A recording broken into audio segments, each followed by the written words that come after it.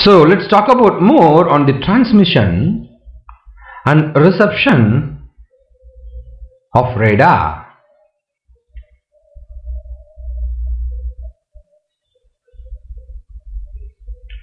Here is the block diagram of radar system. The block diagram indicates the radar system consists of both the transmitting and receiving system. So here is the block diagram of a radar system, and this is the echo pulse.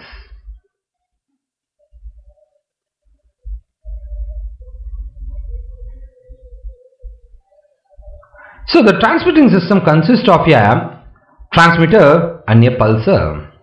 The receiving system consists of, here is the transmitting system. Receiving system consists of a receiver and an indicator.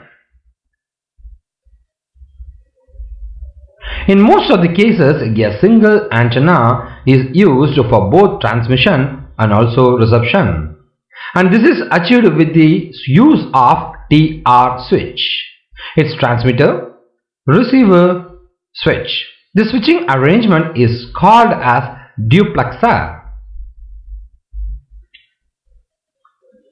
You can see the switches here like this. It will change. This duplexer is connects to the antenna to the transmitter during transmission and to the receiver during reception. Moreover, this switch isolates the sensitive receiver from the damaging effects of the high power transmitter.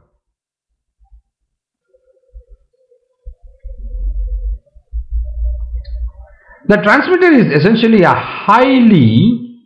this is the one.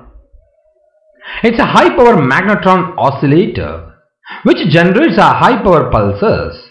This transmitter is turned on and off with a periodic pulse from the pulsar.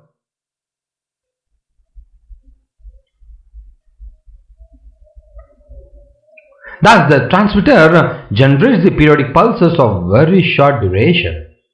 These short pulses are fed to the antenna, which radiates them into the space. The antenna is highly directional.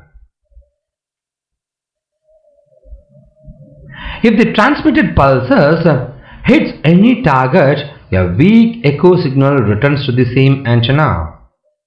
But now the TR switch puts the antenna in contact with the receiver.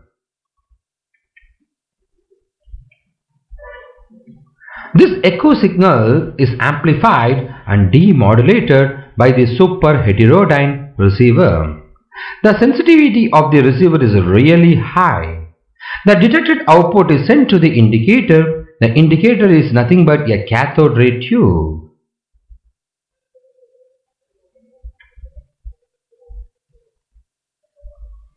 The CRT displays the original transmitted pulse as well as the detected echo pulse along a horizontal baseline. The synchronizing pulse generated by the timer is supplied to both transmitting and receiving systems. So the indicator records the transmitted pulse as well as the returning pulse simultaneously. The returning echo pulse appears slightly displaced from the transmitter pulse, and the displacement is a measure of the range of the target.